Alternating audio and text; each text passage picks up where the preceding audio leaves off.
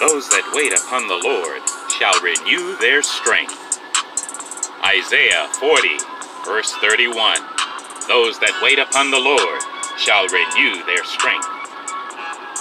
The word wait there in the Hebrew is qavah, Q-A-V-A-H. Translated, it means to expect, to look for. So for those who look for God to do something in their lives, for those who look for the miracle, for the breakthrough, for the deliverance from God, they will renew their strength. Thank you for listening to DR.CLK. Stay tuned for more translations and exegetical interpretations of God's Word.